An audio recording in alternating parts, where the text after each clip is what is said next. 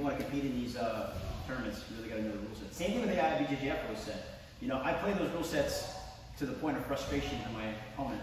You know, like I know I'm playing the corner, like when I'm going against the absolute guys, the guys are like, you know, 80, 90 pounds heavier. I have to like initiate the throw close to the end of the mat, so that if I mess up and I end up underneath them, we can get a restart, right?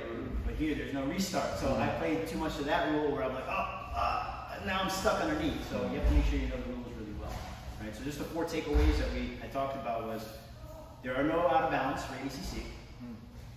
There are points for getting out of, rolling out of the mount. Also, if you get out of a side control, it could be 4 points. So like, your side control on top of me, I roll you over, boom, that's 2 points, and it ended up inside control. That's 2 more points, that's 4 points. Whereas IBJJF has no points, right? So now it's just based on the rule set about how you're gonna play the game. So just be aware of this, okay? So he said, no out of bounds, no points for the first half.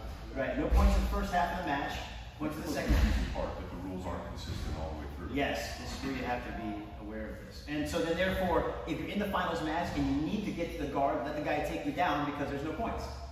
So now this is very important. Would you get penalized for guard sitting in the first half of the... Only in the finals. Only in the finals. Only in the finals. Leading up to that, you're good to go. Okay? So again, I always felt like this is the best rule set because but now that so many people are playing the rule set, you're just pandering to the rules. You have to know what the rules are and play the line very carefully. You know, just like Heine Dorte getting a negative 11 but winning by like 12, right? Yeah, that's one of our online courses. So. Yeah, that's it. Well, I'm on an online course. So the ADCC. So wait, what did you say is no out of bounds? There's no out of bounds. Right. They're going to let it go until they can stop the action. And they're gonna restart you in the exact same position that you ended up in. Okay.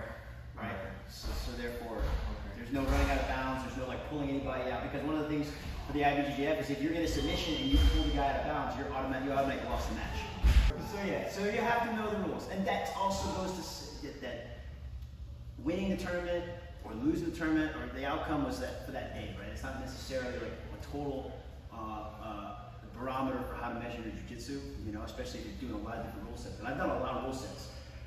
No ADCC, IBJJF, EBI, no time limit, submission only. Like, there's a lot of things that can happen, and so the way that you have to be able to adapt your game to the rule set at that time. Right? So that's a big thing.